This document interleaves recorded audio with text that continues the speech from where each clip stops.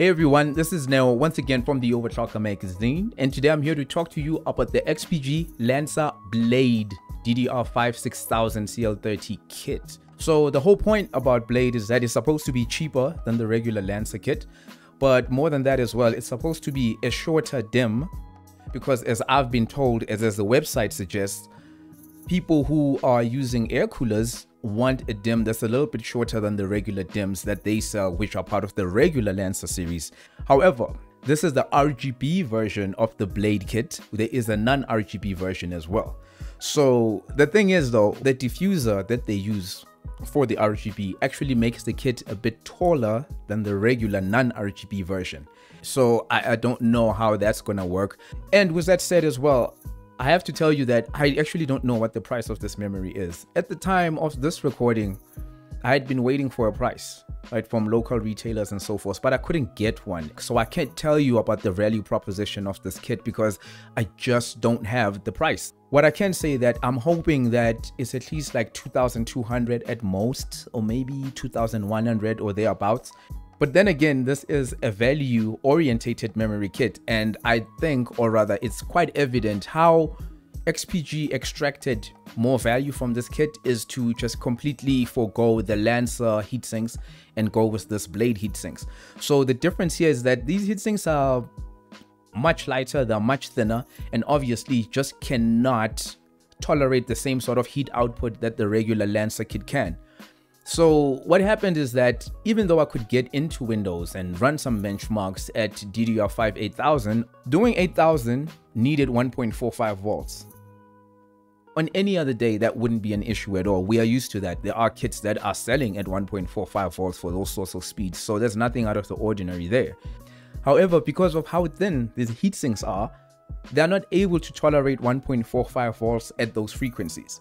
So what ends up happening, it means that your effective limit for this memory is 1.4 volts or DDR5 7600, whichever way you want to balance that. Keep in mind that if I'm paying 2,200 or somewhere around there for memory that can do DDR5 7600, that's really awesome, right? That's really cool. With that consideration, it is rather, it's like a gift and a curse at the same time. So you're paying very little, hopefully, for the memory that can do 7600. But at the same time, you're like, damn, I wish these heat sinks were a little bit better so they could tolerate the temperatures that, or rather the heat output. Because again, when I ran, I think the mem test or Karu mem test or TM5, I'm really not sure, but one of those, I ended up recording a peak temperature of 59 degrees. And that's with a fan blowing on the memory, which is something that's never happened with the regular Lancer kit.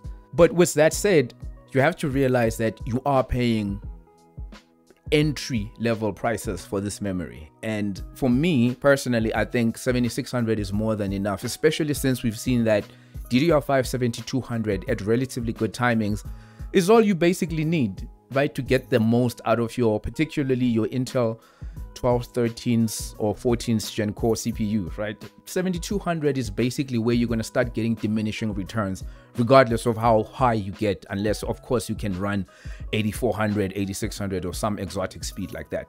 So you've seen the benchmarks, you've seen the results, and despite the thin heatsink, despite the height that, or the promise of a low profile DIMM that didn't necessarily materialize with this RGB kit, I think in as far as value for money goes, what is there to fault here, right? You are paying, what is that, almost like $100, $105, less than that, for memory that can do DDR5 7600 at CL36. So there's really nothing to complain about there. The memory is delivering in terms of performance. It's definitely delivering in terms of assumed price. And with that combination, I think XPG has done a fairly decent job here. The only thing that I would have loved to see is the Blade series get its own line, right? Like Caster has its own line and Lancer should have its own line, because right now, what ties this Blade kit to the Lancer series? I wish I could actually confirm the price of this memory, but I can't. But nonetheless, if you're able to get it at some point for 2,200, or if you're in the US, like $90 or something, consider it. May not be as good as the regular Lancer kit, but I think it's good enough or close enough. And besides, as we said before, DDR5 7200 is probably what most of us are going to need, or at least not much more than that. Either way, that's it from me. Let me know what you guys think below. Are you considering buying the kit? Would you even buy the kit? Do you even know of a better value for money kit out there that I haven't tested or I'm not aware of? Let me know in the comments below. But until then, remember to share, like, subscribe, and I'll see you guys on the flip side. So take care and peace.